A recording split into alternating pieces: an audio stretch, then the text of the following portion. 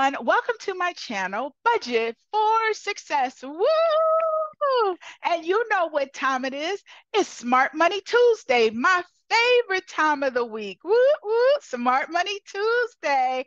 Oh, if you're new to my channel, welcome. My name is Onyx Jones, and I have had over 25 years experience balancing budgets and working for various government agencies. I've balanced budgets of millions of dollars, and I recently sat on an investment board for a retirement agency, and I made decisions worth billions of dollars.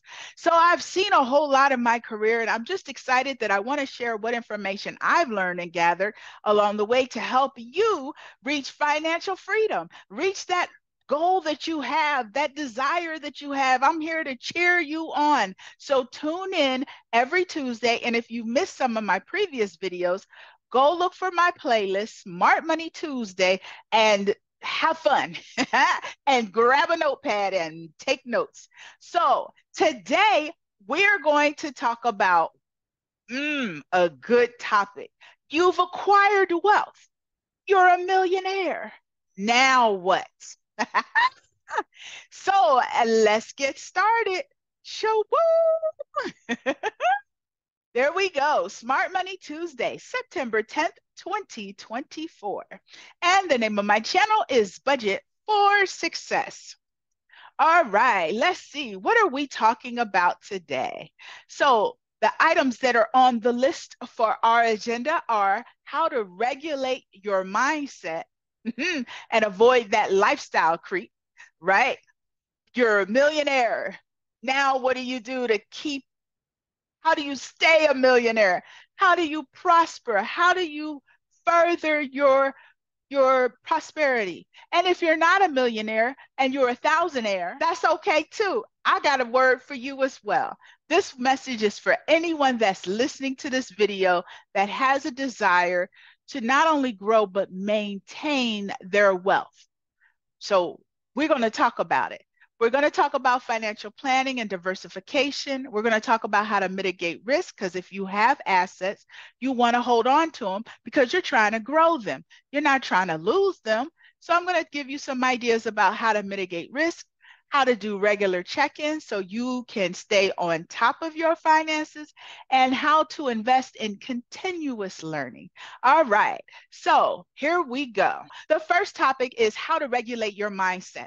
Listen, you have to understand the mindset that you may have used to get you where you are today, where you were on the grind and the hustle and you were building and creating and expanding, whatever level of wealth that you are at today, the mindset that you used to get there was really focused on acquiring the wealth. But what about when you're ready to maintain the wealth? Because how many of you were similar to me that you hit a place in your life where you were like, how do I hold on to it? I don't want to ever go back to being broke again.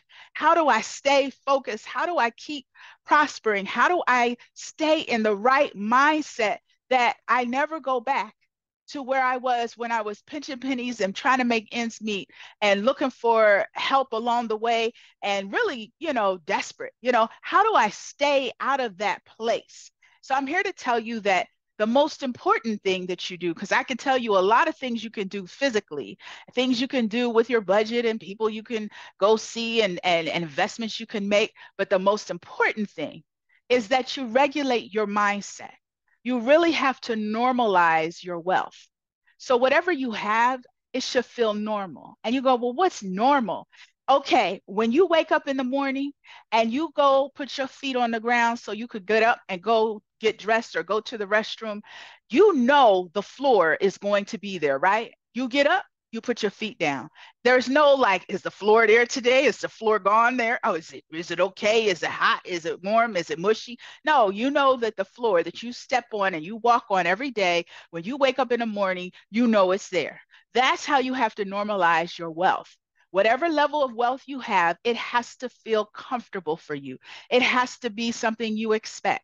It has to be something that's just there, right? You feel good. You feel easy about it. There's no stress like, oh gosh, because the more you stress, the more things pop up that require your resources.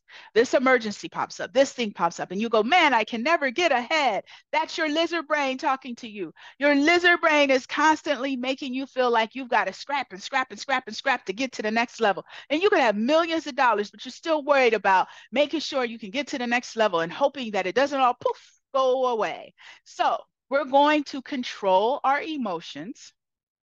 We're going to shut the lizard brain up because the lizard brain goes wah, wah, wah, all the time. You're going to shut the lizard brain up, and you're going to eliminate conversations with negative people. Okay, I've just put it out there. Avoid conversations with negative people, especially conversations about your wealth.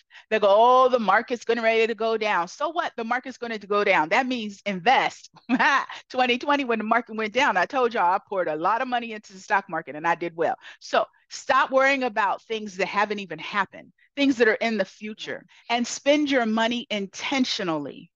Yes, now that you have all this wealth that you've acquired, don't go do that lifestyle creep up where, oh, I got to have this, I have to have that. Okay, spend your money intentionally. And more importantly, you really need to know your worth, know your value.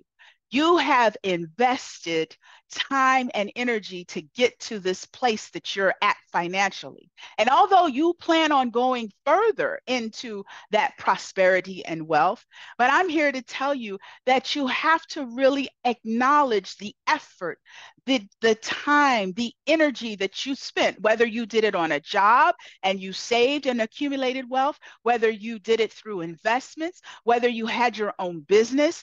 Value the energy and the you who created that. Make you important. Value you. Know your worth and have the expectation that you will continue to accumulate the wealth that you have. So, most important is to have your mindset put in check. But tip number 2, we must diversify. Oh, I can hear it. I'm just here to tell you. I sat on a retirement board and the whole conversation was asset allocation, asset allocation. How are you diversifying your investments? Okay. Not just your investments that you connect with a financial planner on, which could be investments in stocks, government bonds, corporate bonds. There's investments in foreign markets. You need to talk to your financial planner and tell them, I want to look into emerging markets. What is that? Make them explain emerging markets to you. Get online and research it. Look at ETFs, mutual funds. Find out more information and connect with a financial planner and ask them these questions so that they can create a balanced mixed portfolio. So you have a little bit of money over here and a little bit of money over here and a little bit of money over there. Also, real estate. If you don't want to personally invest in real estate, like a rental property, you can invest in what's called REITs. So you need to talk to your financial planner about that. But you do want to have some money in various pieces of the puzzle. Diversification minimizes your risk. It also can enhance your returns because if one area of the market is doing well, you're taking advantage of that. And if times change and a different segment of the areas of the market is doing well, then you take advantage of that. There was a time where government bonds would just get you 1 to 2%, and all of a sudden, boom, government bonds can get you 4% return. So, hey, play the market through your financial planner and tell them, I want to make sure my investment portfolio is diversified. They can really give you some valuable guidance and create a financial plan for you. Now, real estate. If you can't afford to purchase a property, have you thought about going into business with a friend or a relative and you can purchase investment property together? Maybe you turn it into an Airbnb because that's the new thing out now. You don't even have to rent the property necessarily, but you can have several people coming through there paying money through Airbnb, and then you can have a property management company manage the property. You don't even have to be there. But these are things that you can explore. These are things that you should be investigating and looking into. Because why? Because our mindset is focused on prosperity only. Okay. We're not worried about, oh, but I could lose money. Yeah, you could. Or you could gain money. So tell the lizard brain to shut up and start focusing on ways that you feel comfortable making money. Okay. There's an investment that's out there that's right for you, and you just need to find it. Okay. And also want to make sure you're aware that you need to keep multiple sources of income. Don't rely on one source. If you have a job, that's great. But come on, let's look at some other areas, not just money that's in a savings account and you're getting interest. Now, every money source of revenue is important. So, yes, that savings account that's generating income, interest income is wonderful, great. But let's come up with a side hustle. What's something you love to do, but you can now make money doing it? Okay, create some extra form of income that you can then invest into stocks, invest into real estate. Let's get creative. Think outside of the box. Take the limits off. Tell that lizard brain to shut up that says you can't do it. You can do it. Others are doing it all around you. Why do you think that you're limited, more limited to those opportunities than they are? That's a story you have told yourself for years, and you've kept yourself small. And I'm here to tell you it's time to branch out, expand, and grow. So develop multiple revenue sources from various areas, side hustles, jobs, additional jobs, one job, two jobs. And then that second job, if you save all that money for before you know it, that money will start working for you, because then you can put it into investments. Also, must consider passive income. How can you earn money passively? Passive income is fantastic because that means you don't have to do a lot of work. There are different businesses that you can set up online, and you could put maybe 5 to 10 hours a week into it. But other than that, it's just generating income. And I don't care if it's only $5 a month, $6 a month. That's money that you didn't have before. And if you put it into investments, it will now be working for you. It will be your employee. It will be generating income for you. I don't care, $20, but that $20 to work. Okay. So that's what we're going to do.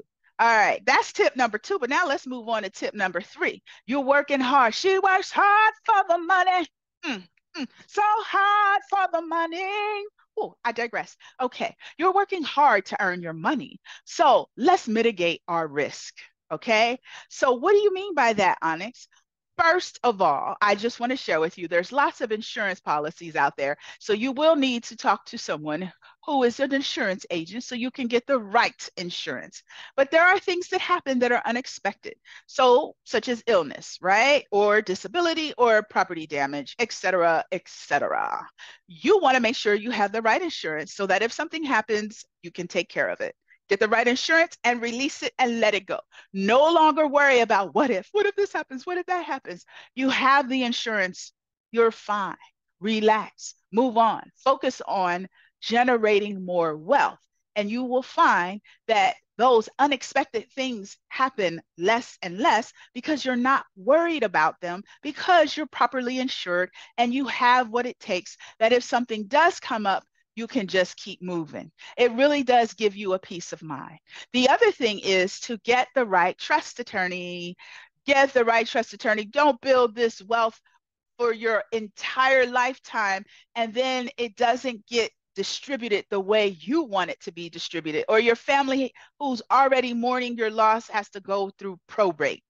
Get a trust attorney and get your assets and protect them. Put them in a trust. And that way you can control those assets. You can protect those assets and you get to determine who and when and how your assets are going to be distributed to. Okay. So I'm not a trust attorney, but I'm just telling you, you need to go talk to a trust attorney. All right. Okay, do that for me because we're not building this wealth and then losing it. We're building this wealth and we're building more wealth and we're focusing on moving forward. We're going to put some insurance measures in place. We're going to get a trust attorney in place and then we're going to keep moving and building our wealth. All right. Now, tip number 4, let's do some regular financial check-ins. Yes, yes, yes.